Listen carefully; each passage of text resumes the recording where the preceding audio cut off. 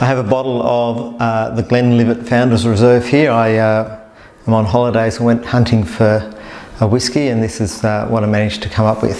So it comes in quite a nice box. If I can open it without tearing it, which looks to me like I can't. There we go.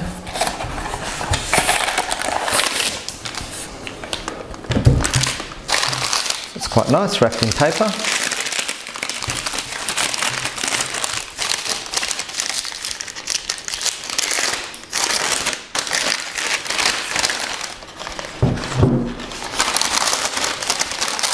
Paper looks quite interesting with things to read. Looks like it's got a distilling license printed on it. So this is the Glenlivet. It's made from the water from, I think it's the Livet River or stream. Let's see where it is.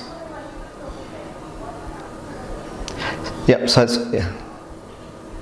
it's made from the icy waters of the River Livet. That's how it gets its name. So we're going to open it up and give it a taste.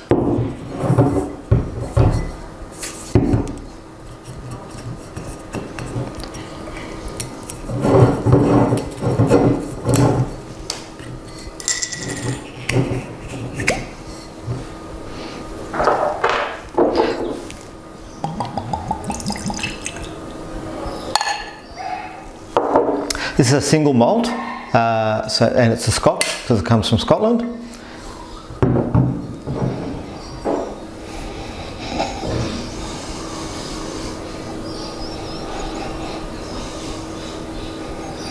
Nice malty smell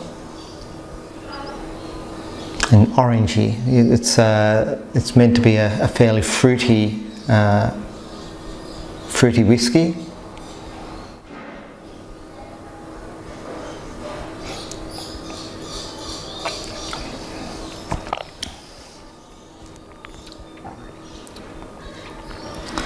So you can taste the orange through that.